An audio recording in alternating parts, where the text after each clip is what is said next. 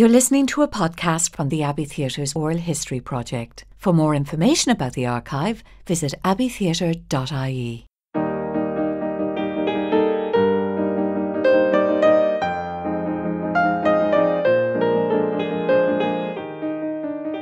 In this podcast, playwright Bernard Farrell and actor Tom Hickey talk about actor Godfrey Quigley, who performed in over 40 productions at the Abbey Theatre from 1976 to 1990. In particular, Tom Hickey remembers working with him on the 1983 premiere of the Geely concert by Tom Murphy, directed by Patrick Mason.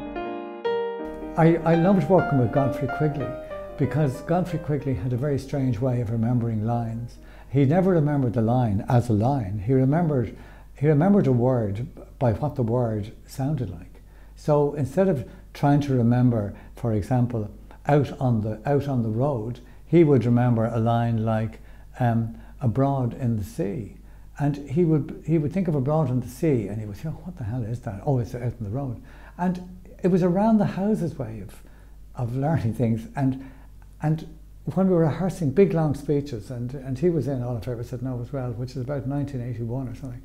And he had such long speeches, and if he took a prompt without asking for it, if he was given a prompt without asking for it, he used to get furious because he would then say, darling, dear heart, those are not the words I'm trying to remember. And the prompter would be thinking, so what is he trying to remember? I have the script in front of me. But he would be trying to remember his parallel line, his parallel words to it. I just thought that they were so idiosyncratic. I loved that. Godfrey I'd worked with, because Godfrey was in the Abbey as well. We were in a similar situation. He told me Godfrey and Kate Flynn were playing the other roles. But it was basically Godfrey and myself, apart from two scenes. I went up to Godfrey and said, Godfrey, did you get the play? Yes, dear heart. And he was already working on it. He recognized something. He recognized it before I did. There was something really special here. I said, Joe has asked me to do it. We have to climb a mountain, dear boy. It was a very long script. It was terrifying. Just the rehearsal schedule for me, and probably similar for Godfrey. We had a week with Tom there, trying to get a handle on this play. And then Tom went off. And for the second week, we 5 weeks. 5 weeks. Now we've 4 weeks.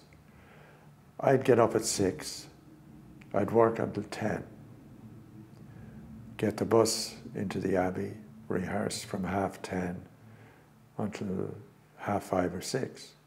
Go home, make myself something to eat, work until 10.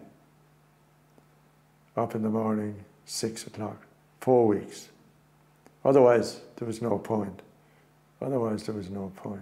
Godfrey similar.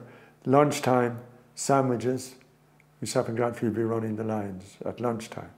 So it was what I called in my life at that time, submarine routine. You were on duty all the time, 24 hours a day.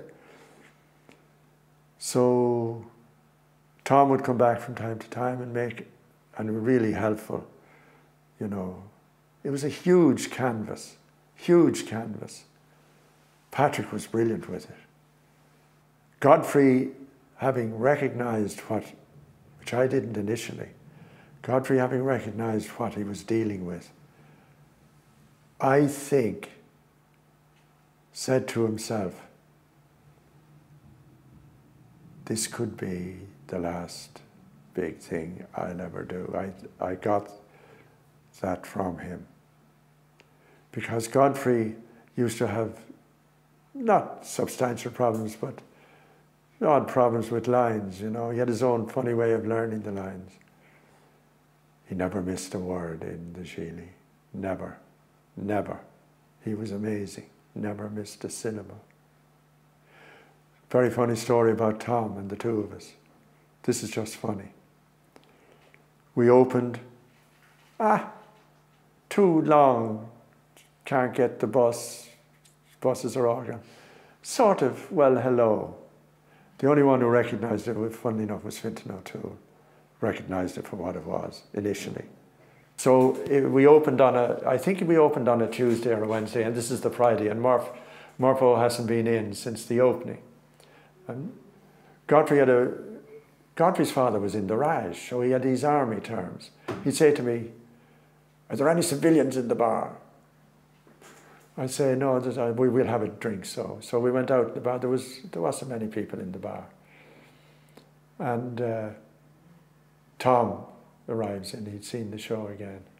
He comes across and says, "Well done, lads, well done, well done." "Thank you, dear heart, thank you, dear heart." There's only one thing, Godfrey, I just want to say. It's very, very good. But in the second half, don't you miss that at such and such a place. "I see, dear heart, thank you, that will be fine, thank you." Tom goes off. Silence, pause.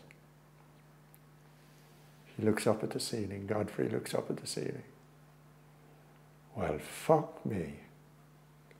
We have climbed the mountain for him. We have done our utmost best. And he comes to me and he says, 'You missed a in the second half.'"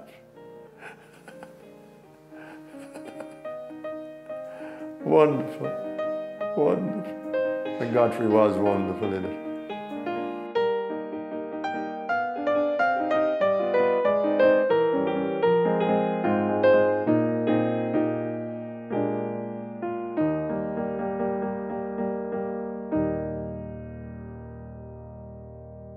Thank you for listening to this podcast from the Abbey Theatre's Oral History Project.